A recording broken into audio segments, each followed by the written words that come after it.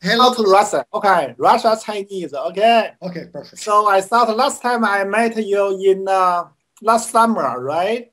Anabolis, Marlana. Yes. You're a computer scientist, right?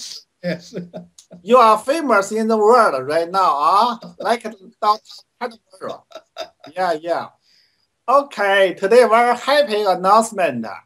Currently, this international collaborative community, we will be published several papers, articles to present past several years our research study. This part study is focused head transplantation, right? As you know, and our data strongly, particularly for another guy, Dr. Kim from Korea.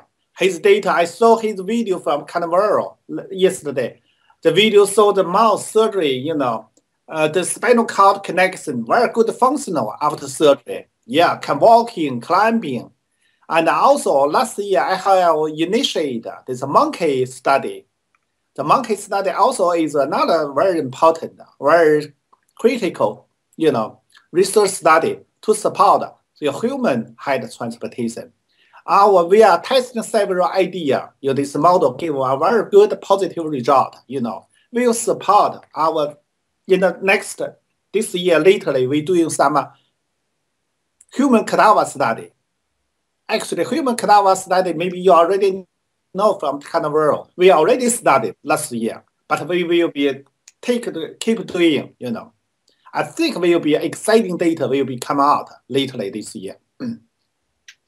I want to add that Professor Xiaoping Len is the team leader of the China initiative for the first head transplant. But today with Xiaoping Len, Professor Len and I and all the rest of the team really come to you, the Russians, in order to save Valery Spiridonov.